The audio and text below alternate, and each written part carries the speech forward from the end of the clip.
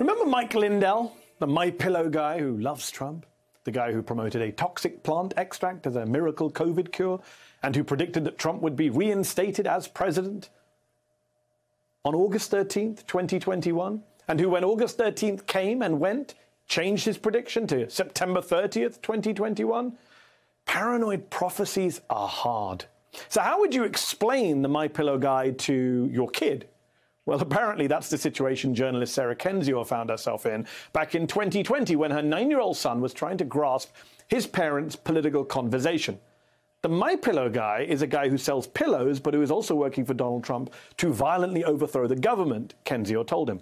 She goes on, my son turned to my husband for a more reasonable explanation, the way he did when I insisted on the existence of Santa Claus or the Tooth Fairy. But my husband shook his head and said, your mother's not messing with you, kid. Oh, my God, my son said, laughing maniacally. Oh, my God, the government. Oh, my God. Welcome to the era of conspiratorial thinking, kid. It's the dizzying subject of Kendzior's new book, which is out this week. They Knew How a Culture of Conspiracy Keeps America Complacent. Sarah Kendzior got a big following by calling out Trump's authoritarianism earlier than most. Now she takes readers on a jaunty ride through the looking glass of American disinformation and the complacency it breeds. She argues that conspiracy theories are an understandable phenomenon in a country where, quote, nearly every powerful actor is lying, obfuscating, or profiteering off pain. The truth may hurt, she concludes, but the lies will kill you. So, how are we supposed to turn the tide, and how do we hold the worst enablers of this state of affairs to account?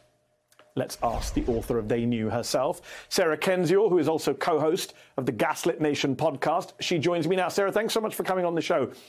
You came to prominence, thank you for having me. At least for many of us, talking about Trump and Mueller and Russia. I used to watch you on AM Joy very eloquently. We all know how that ended, right? Trump walked away. Is Trump ever going to face real consequences for what he does seemingly on a daily basis? Is he ever going to be prosecuted, or is that just liberal fantasy? I mean, I don't know. I can't definitively tell you the future, but if you're going to speculate on the future, I think you need to be well informed on the past. I think the question we should really be asking is, why was Trump not held accountable before? Why was he not held accountable during the administration when he was committing crimes openly? Why did Garland not follow up on things like the Mueller report and obstruction of justice charges and fomenting a coup? And, you know, more importantly, why did the 40 years of criminal complicity that marked Trump's rise before he even ran in 2016 not lead to indictments or at least greater investigation? What's your answer to those very good questions? I think there are a lot of things going on, but I think one of the most important things is complicity within the agencies of accountability and information, and that would include government bureaus like the FBI or our officials. You know, we live in a climate of both fear and acquiescence, and also, honestly, the media. We saw how the media covered the 2015-2016 campaign. They did focus on Trump's scandals, but they avoided crimes and they avoided the criminality of those immediately surrounding him. People like Paul Manafort, Steve Bannon, Michael Cohen, et cetera, who were, in fact, indicted. And so it's that big, broad story of transnational organized crime, big business, and institutional failure. Sometimes it's not complicity in a purposefully malicious sense. It's just, you know, kind of rotted interiors, and they don't have the fortitude to fight this off. They don't have the will. And your book focuses on conspiracy, the conspiracy mindset, talk of conspiracy theory. Just this week in Michigan, police shot and killed a shotgun-wielding man who had fatally shot his wife and wounded his daughter. His other daughter told reporters that he had come under the sway of QAnon. We've seen supporters of QAnon attacking the Capitol. On occasion, we've seen them attack their own family members. These ridiculous theories get people killed. Like, there's nothing innocent or funny about some of the conspiracy theories that have taken hold of big chunks of America. Yeah, I mean, I think in these cases, if somebody is drawn to murder, particularly of their family members, I suspect that there's more going on in a vast, internet-based conspiracy, because not everyone, obviously, in QAnon is doing this. But I do worry that movements like this, they look for individuals like that. They look for individuals who may be unstable or prone to violence, and who are, sometimes paranoid, but also kind of hyper vigilant, because we live in traumatic times. It doesn't matter what your political persuasion is. If you're living through a pandemic and, great governmental instability and economic decline and all of these things that are hard to handle, you become psychologically more vulnerable. And I think the more elite operatives that participated in QAnon and, other kind of online conspiratorial movements like that, they looked for people like that, people who would be, for example, willing to storm the Capitol on January 6th. They recruited them and lured them into the fold. And Sarah, you've studied authoritarianism in the post-Soviet republics. What are the parallels there to the flood of misinformation and conspiracy theorizing in America today?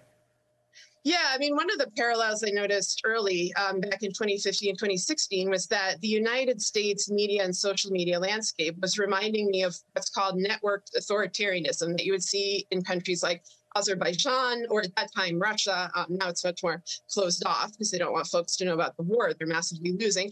But what they did was basically not censor the internet entirely. They would leave it open just enough so that propaganda and conspiracy theories and lies would just, overwhelm the population, with the goal being that people would just simply give up on even looking for the truth. They would think this is not a worthwhile endeavor. This is impossible. They would have mob attacks. And I saw all of these tactics playing out here in the United States. And I think it's really a global phenomenon. It manifests itself differently in every country. But I don't know any place that's really, immune from it. It can happen anywhere. And I do think that the remedy to it, though, is honesty and transparency. Because if we had institutions that were rigorous, that were telling people the truth, that we're holding bad actors accountable, bad powerful actors accountable, these kind of theories would not hold so much weight with a lot of the population. So, Sarah, you write deeply and convincingly on the dangers of our moment, on the conspiracy theories driving it. I do wonder, what would you say to your critics? Because you have your critics like the New Republic magazine, who point to what they say are your conspiracy theories. For example, they pointed to your claim that Donald Trump was a Kremlin asset, or your suggestion in 2017 that Trump may have gotten Lindsey Graham's emails from Russia to blackmail him. I just wanted to give you a chance to respond to those criticisms. Well, the latter one was not actually something I said. So I have thinking about the media. I did think that he was compromised, and I noted that the RNC was also hacked and that we didn't know what happened to those emails. As for the first ones, it's very funny to me to read back to 2016, 2017, when people were labeling me hysterical or an alarmist or, say, a conspiracy theorist, because everything that I said that seemed outlandish at the time came to pass, and it seemed outlandish. Even the Kremlin. No, you were right about. You were right about a lot. You and I, people like hold on. You and me were right. You and me and others were right in calling out authoritarianism, fascism before 100%. But things like Kremlin asset, people would say that's not a proof. There's no evidence of that. There's a windfall of evidence. I mean, that's why he was surrounded by literal Kremlin agents. That's why Paul Manafort was running his campaign. That's why he was immersed, with the Russian mafia, with Semyon Mogilevic's operation. I think what people think is that Kremlin asset means that Trump was a spy, that he was some sort of, super espionage agent. And that's not what I'm saying at all. I'm saying he is somebody who is influenced by the Kremlin. And, Trump made this abundantly clear back in 2016 when he was asking Russia to give him Hillary Clinton's emails at a press conference. Like, none of this was really hidden. It was in the public domain. And I think there's just some confusion about terminology and what exactly that means. Okay, one last question before I let you go. We're about to talk about COVID. One of the things that drove your book with the conspiracy theories around COVID, you finished writing in the pandemic and you write, quote, COVID revealed actual conspiracies by malicious actors, spurred conspiracy theories by a frightened population bereft of reliable data, and was weaponized by propagandists seeking to use conspiracy theories to annihilate compassion. How do we break through that? We're still losing hundreds of people every day, some of them because of conspiracy theories. Yeah, I think it's very difficult. I think the CDC has let us down. And a lot of quote unquote public health experts who actually don't have a background in epidemiology are letting the American people down. And I can't really blame folks for being, skeptical or frightened about the vaccines, for being confused about what they're supposed to do in order to not get COVID, because there's been so many conflicting messages and conflicting policies, and it's really a tragedy. And so my main hope for that is just that people don't lose their sense of empathy, that they don't, laugh or jeer when people die, that they have each other's backs. Like if we could get back to that place, that's what I would strive for.